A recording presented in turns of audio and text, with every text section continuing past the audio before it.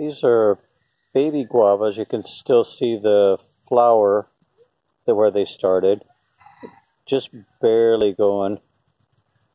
Now the tree is decent size. That's the only two I found on that tree. And guavas are crazy kinds of plants. You can cut them all the way back down to the roots basically, and they will survive. In fact, they will thrive. So they're in some ways more weed than tree, but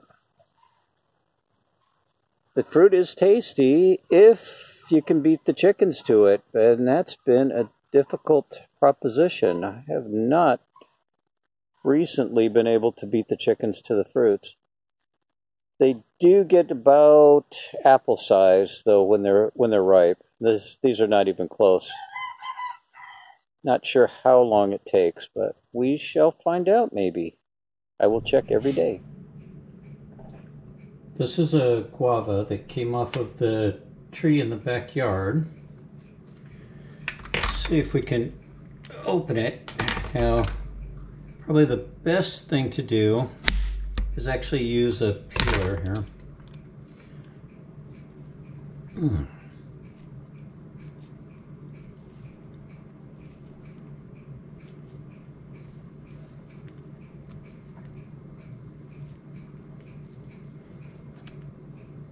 Now the outside skin is not all that tough or anything, but it's not really tasty.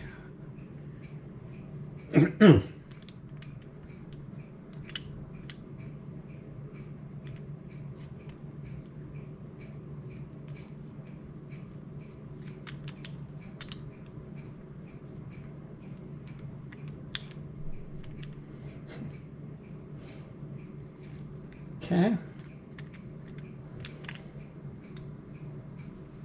All right.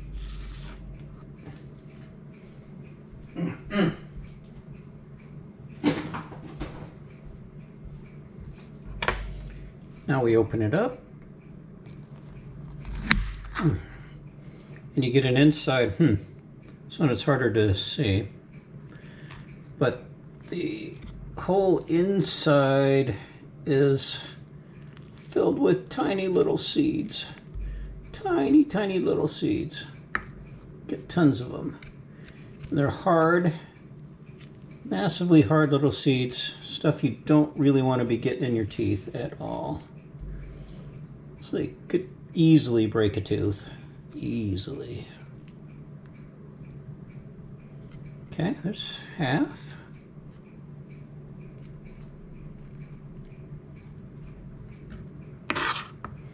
And here's the other one.